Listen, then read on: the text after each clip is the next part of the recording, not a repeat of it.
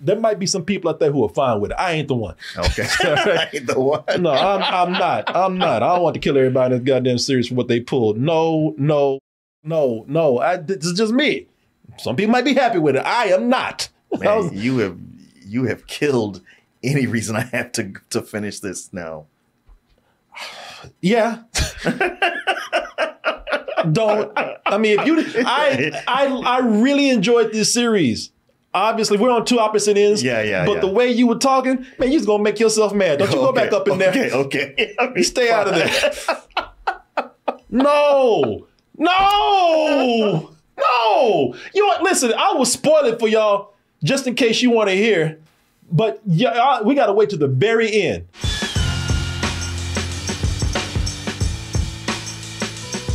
Double Toasted Live in Los Angeles is going to be Saturday, April 27th for a night of comedy games and that after party. Diversity strikes again, Martin, ruining everything we got. You know what? We had a fine movie with a couple of fine white people in there, man. First, Mr. and Mrs. Smith. There wasn't none wrong with that. Had some good-looking white people up in there. Even from each other. Oh, people, look at that. That was, you know, that movie was, it was just fine. You say fine looking white people, the best looking white people. I know, the creme de la white creme that we had up in there, man. Angelina Jolie and Brad Pitt. Yeah. Now, who want to go and mess with that? Now somebody decide, now 2024, because of diversity, now we got to get all interracial with it. You know, couldn't even make one of them white. Had to make one of them half white.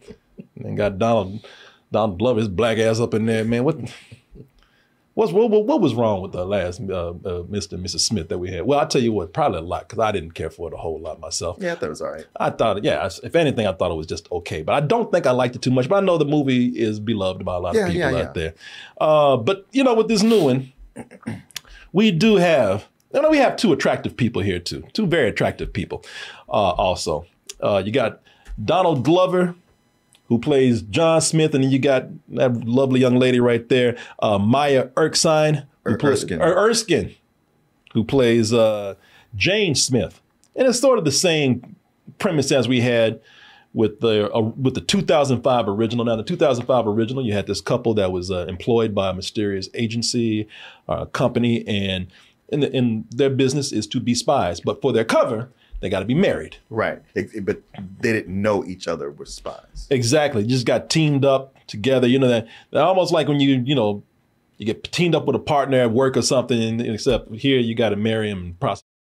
You know, which is not so hard when you look as good as these people right exactly. here. I mean, who wouldn't, right? Same here, man. These people get teamed up together.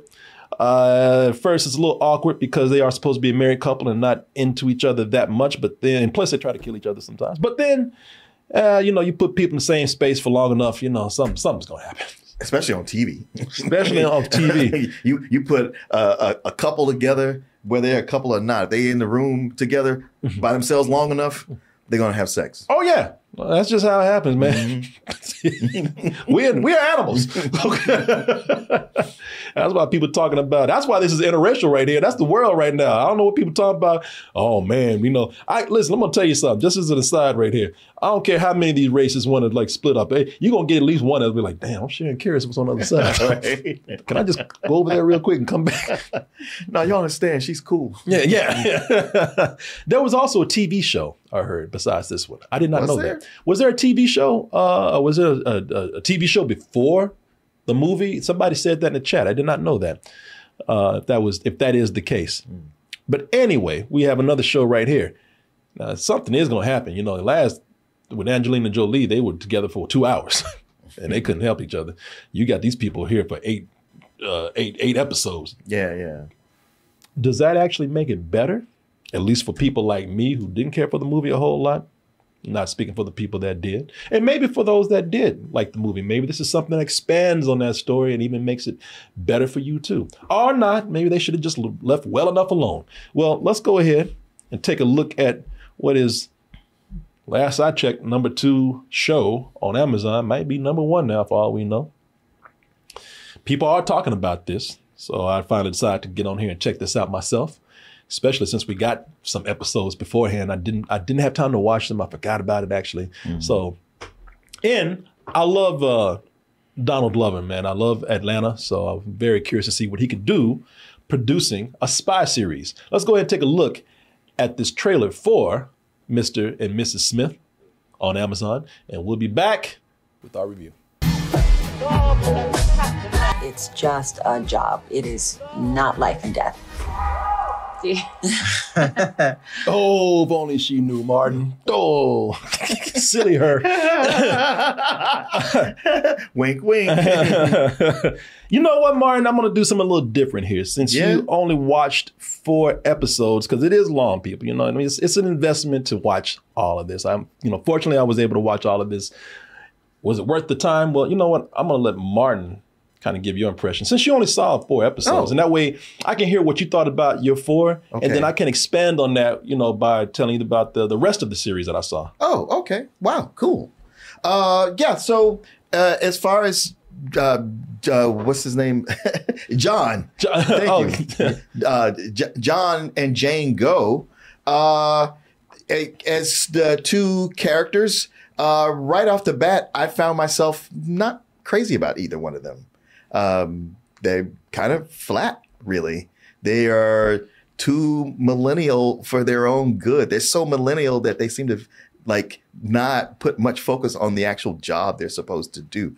It's an interesting thing because, it's got that Atlanta-ness to it, but Atlanta was a very ordinary setup where a lot of out of the ordinary things happen. That was what kind of pulled you in, especially, you get an episode with the Teddy episode, or just different things, you kind of never knew it was going to come in.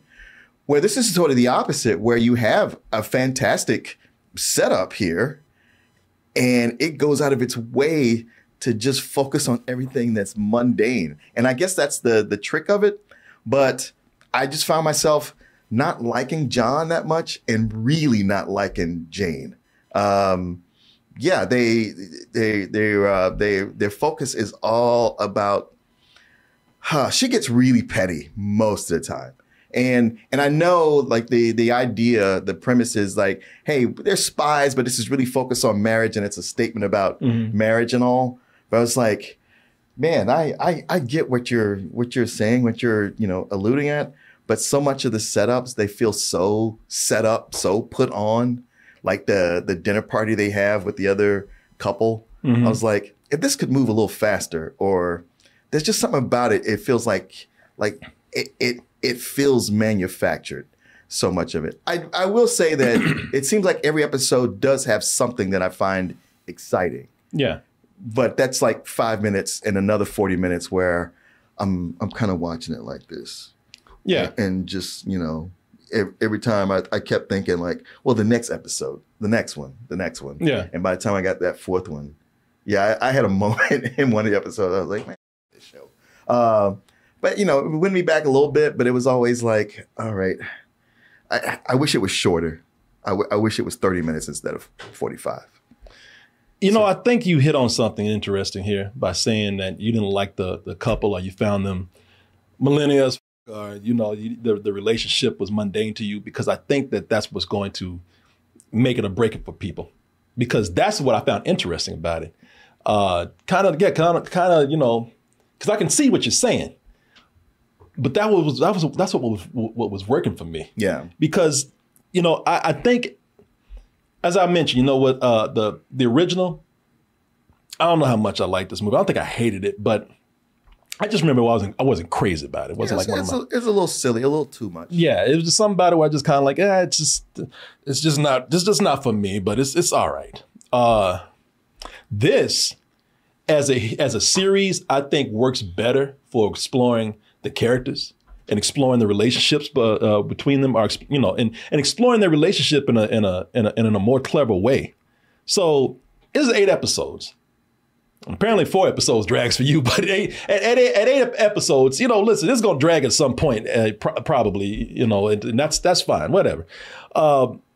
But I do think, this is what I'm talking about with the relationship and me finding that interesting, because I do think that the 8 episode length was necessary for the show, because every episode, the action was intertwined with their theme of relationships, or it was parallel with something that was going on in their relationship. You know, the action and also some of the situations that were set ups were either a statement about their relationship, and I kind of liked the way they did that. I thought that was really cool. That, you know, everything that they were doing with their spy job was almost a statement about their marriage or relationship or whatever it is that they had going on. Yeah, whatever they are calling it, because they spend the first episode barely liking each other. The second one with her being still more resistant, only for them to come together. And then third episode, oh, we're in love. I was like, wow, what? Well, see, I guess I related to that because, you know, I think for people looking for a more conventional spy story, definitely this is something that's going to throw you off. But looking at the way that the phases of their relationship went on, it was almost like a natural way the relationship builds, except these people were forced to be together and forced to have it happen. Man, I wish I could agree with that. I mean, I wish I felt the same way. Yeah. I mean, I'm not saying I disagree. I'm just saying it didn't feel that way to me. No, and I know that. I'm just saying how did they know? I'm not even saying you're wrong for that. Yeah. I'm just saying that's why I'm saying different people, if you're going in, you know, you're going to get different experiences looking at this. Yeah. You know, especially with them focusing so much on them as a couple, because for one, you know, you're talking about how she's unrelatable. Now, see, this is where it kind of gets complicated when you don't get to see the episodes, because a lot of these things that you're talking about that seem like flaws with these characters being written, they address that with them as characters within the show. Okay. Like her being unlikable is a trait that they address. Okay. Within the show. It's something that's not done by, you know, by bad writing, or they didn't, they didn't know what they were doing. They knew they knew exactly what they were doing by making her the way she is. I guess what's bothering me is that she's the way she is, and he's not calling her on it. Maybe it happens later. But I'm like, this is too much going by without you going, hey man, listen, we're in this together. Why are you acting this way? They everything you're saying right here, it eventually happens. Okay. You know, I'm not trying to spoil too much either. Yeah. Okay. But all that happens. I think when you take a spy show like this, and especially when you pitch this and market this by showing them doing a bunch of James Bond stuff, and they show a bunch of action, they show a bunch of gunplay, a bunch of explosions. You know, these are things that you probably expect within the show. But the show, with them focusing on them as a couple, it affects the pacing to the point where you're getting more of that, exploring these characters as a couple, than you are of getting the spy stuff and the action. Yes. And if you're with them as a couple, then it's good, because the steady pace helps the chemistry with those two. You know, the working relationship starts awkward, so it's taking its time showing them go through these different phases of their relationship. Also, you were saying it has that Atlanta feel to it. Mm. So a lot of this is episodic. Sometimes it has this surreal feel to it. Sometimes, you know, it gives all these different tones, anywhere from being comedic to kind of creepy. So it's, you know, again, not your conventional spy show. But I do think that each episode does have action in it. You know, it's not like they're neglecting it. Each episode has an action sequence in there. They got stealth missions, rescues, shootouts.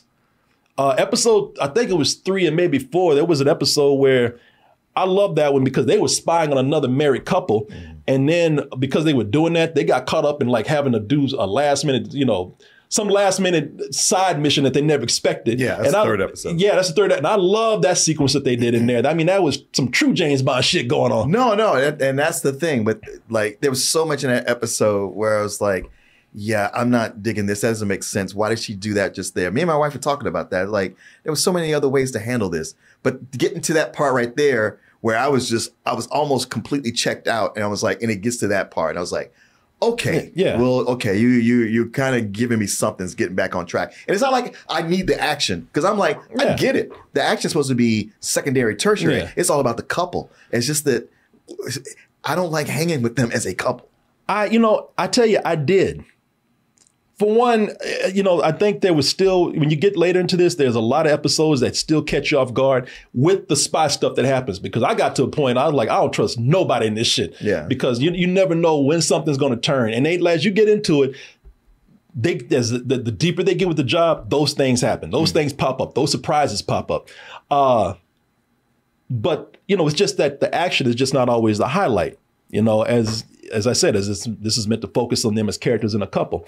You know, I just saw it a different way. Yeah. I saw them going through so many, you know, the different phases of relationships that I felt like I had been through when I started dating somebody, up until like even when I married someone. You know, they're going through, you know, the dating phase, very awkward when they first meet.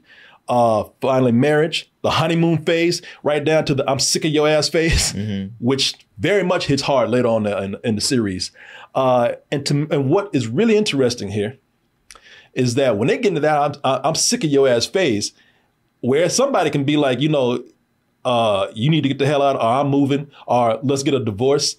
Here, it's heavily implied that it ain't that simple. You get divorced or you try to separate, that could have some serious consequences on them. So as their relationship gets rockier, as the series goes, the more dangerous it gets for them. Either one or both of them at the time. And believe me, as the show goes on, they quickly become an old bickering ass couple, man. They you know, you talk about millennials. By the time you listen, you saw the millennial phase. You missed the time they turned to boomers, which was like about episode 7 or maybe even 8. You don't have allergies. Just be a person and drink fluids. Fine, it's allergies. More than that, or I'll get nauseous.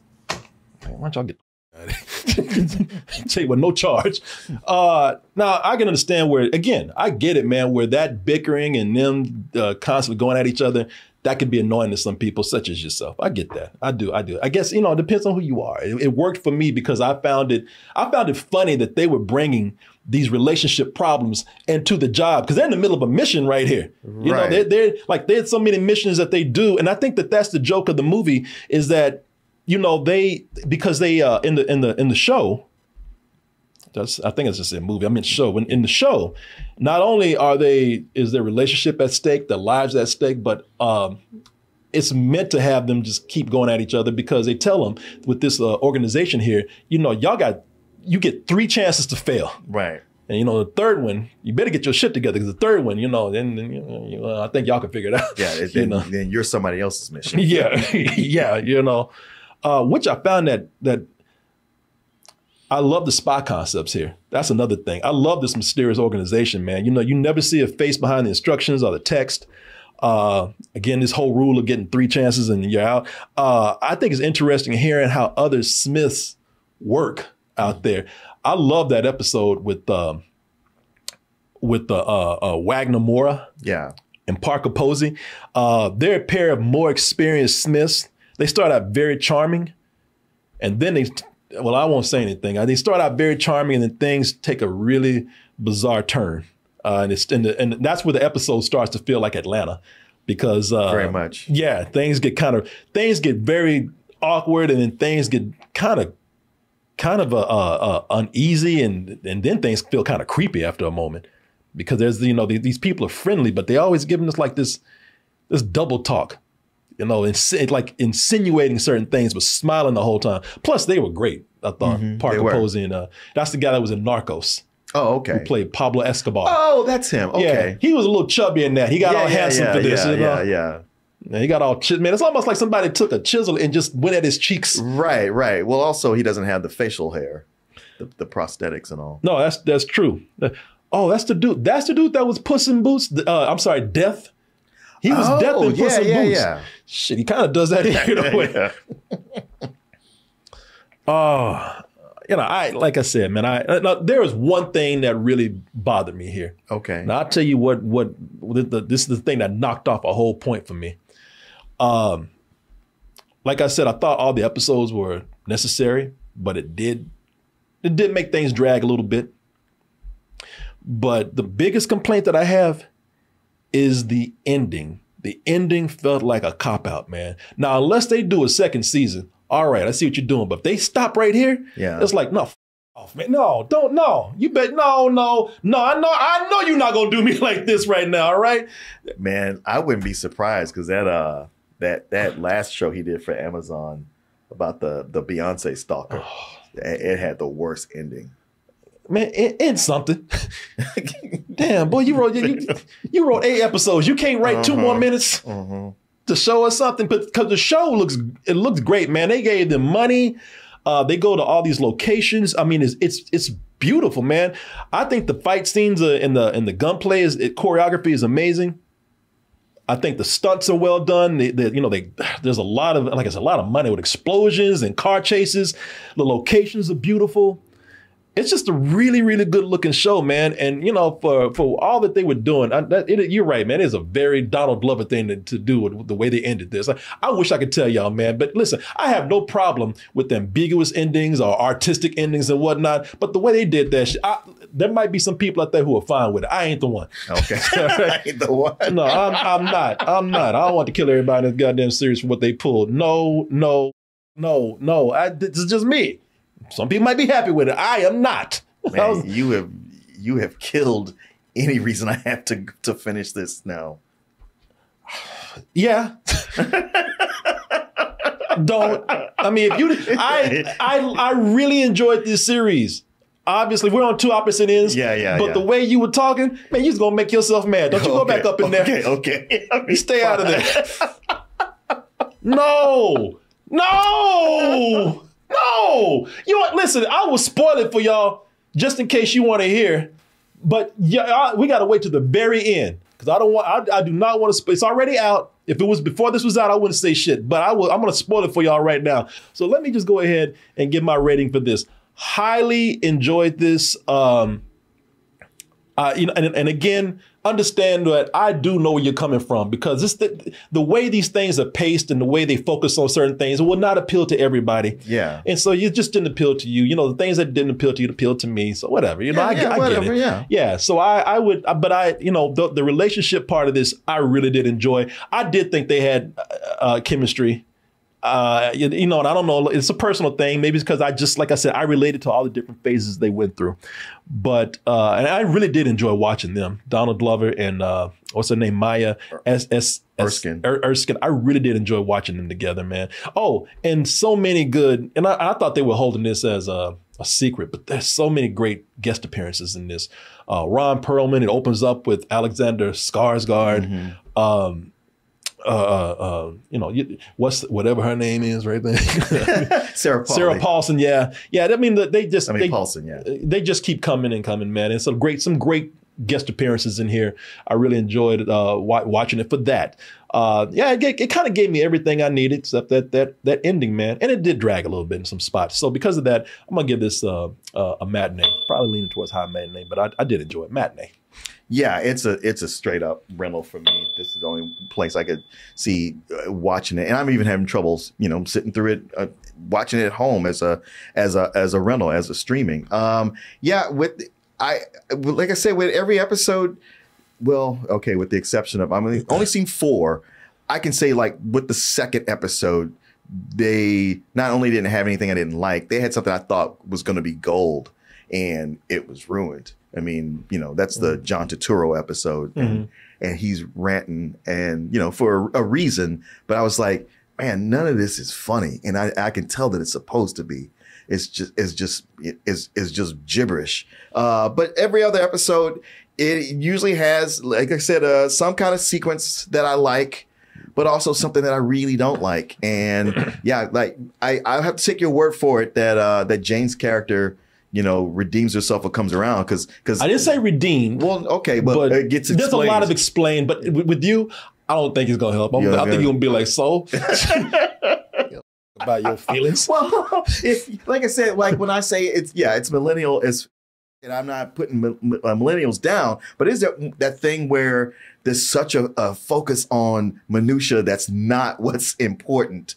And I get how that's the joke of the show, sort of, but it's not even that funny of a joke, and it undercuts everything else. I always feel as I watch it, I was like, man, there's a way to pull off what they're doing, and there's just not enough agility here to do it correctly. And I don't know if it's budget or inexperience or just thinking like, oh, we're nailing it, and you're sort of not, at least for me anyway. But yeah, it's an enthusiastic rental. Well, I mean, and the other thing is like, you hear, you hear what we're saying. If there are certain things that appeal to people and certain things that don't. Between the both of us, you can figure what appeals to you and what doesn't. So if there's if what I'm saying, especially with their relationship, appeals to you, then that's something you might want to see. If you're more into like probably, again, anywhere from a more conventional spy story to like just not watching people that you think might annoy you, then you know what to do. But I really think this was well directed too. Not every episode was directed by the same person. Some of them were directed by the Hiro Murai. Yeah, Hiro Murai, which I really love those episodes. But I thought this was really well directed and pretty well acted too. But yeah, like I said, that ending just kind of got to me. Now, and if you want to know the ending, I'll tell you right now. And for those who have seen the ending, maybe some of you will agree with me and maybe some of you won't. And I'm not even saying this to challenge you, but if you did like it, tell me what you liked about it. Maybe I'll see more into it and maybe I'll change my mind, maybe I won't. But I am interested to get more insight on that. So, do you mind hearing this? Are you kidding? I'm living for this. What did I just say? So at the end, so Jane is moving up because she's kind of taking a lot of the credit for these missions. So this organization is saying, we're going to level you up. Now, we got to level you up. You got to get a new John. And you know what to do with the old John. So she has to kill Donald Glover's character, John Smith. So they have, and you can see some of it in this trailer right here where they're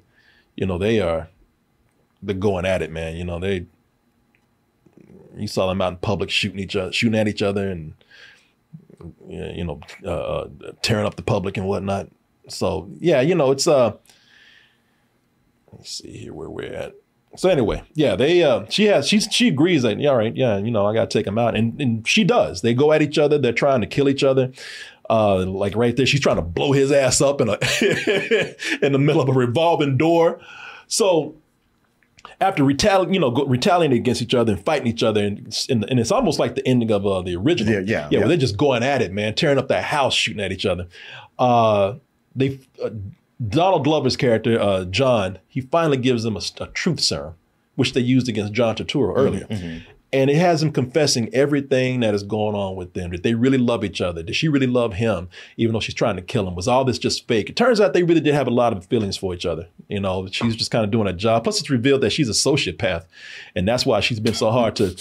Okay. Yeah, that's what she admits it. She's like, listen, this is why I've been so hard to deal with, because they go to counseling. At first, it seems like they both have problems, but it becomes clear that she's the problem. Okay. So she doesn't want to get close with anyone. She doesn't... this really made her feel bad because she did not want to be in the situation and have it become romantic. But she ended up like falling in love with him. And this was kind of her way to just getting out of it, was kill him. So she admits like, yeah, I'm crazy and I'm sorry. I do love you. I could have shot you a couple of times, but I missed on purpose because I just, I didn't want to kill you. I just held back. And at that moment, while they're on truth serum, these assholes come in. And they're like, yeah, we've been instructed to take you out. Yeah. And they love it too. I mean, they come in talking that smarmy shit they were earlier. Oh, this is going to be fun. We really didn't like you guys, but hey, it's just business. Hey, sit down. It'll be easier. Well, that whole episode with them, the fourth episode, felt like they were setting them up to kill him. He reveals that, the moment that y'all came onto the scene, and the moment, this was none of this was an accident. You think two other Smiths showed up, just coincidentally? Yeah. You're like, no, this company knows every move you're going to make before you make it. We knew where to be before you got there. We knew what you were going to buy before you got there. We knew how to have you invite us over, everything. So they said, yeah. So, now we're here to kill you. Tables are turned on them. He gets some glass in his eye. Donald Glover, John, he runs off, and they both were able to, because of the distraction, they're both able to get their guns. And at the end, it looks like, oh shit, Smiths against Smiths. It's on now. Oh yeah, show these assholes what's up. And then they get ready to bust out, and they're like, well, something to the effect of, well, whatever happens, happens. We're in this together though, right? Love you too. And it looks like they're about to turn around and have the biggest shootout in the show. And then it pulls out to outside, and you see the darkness on the window, and you just see it light up a few times. Pat, pat, pat, pat, pat, pat, pat, pat, pat, pat. Directed by Donald Glover. I was like, you. I was like, I know you ain't. Oh, and then it came back, It came back because your man popped up. Paul Dano? Paul Dano. Yeah, Paul Dano's in the show. Yeah. Paul Dano it's revealed that he's a realtor. Okay. So, because he says I'm an agent, and Donald Glover's like, you my wife, you an agent? You come here to kill us? You coming to kill me? He's like, no, I'm a realtor. We've been looking at your place because we know y'all can't afford this shit the way it is. Y'all got a pool up in there. You know, you got a garage. Okay. You know, you got everything that none of these houses on this block have. And the only way you could get this if you were a Saudi prince or something. So he's like, yeah, I'm looking at you guys. I'm trying to sell this place. I'm trying to get y'all to get out. So, you know, but at the end, after he comes in, after the place has been shut up, and like, all right, well, here we go, man. It ain't done yet. He's going to walk in the middle of a shootout. No, he walks in, sees everything messed up and everything shut up. And he's like, hey, guess what, buddy? I think they want to sell. Back to the credits, man. I was like, off, man. So you going not only you going yeah, exactly. Not only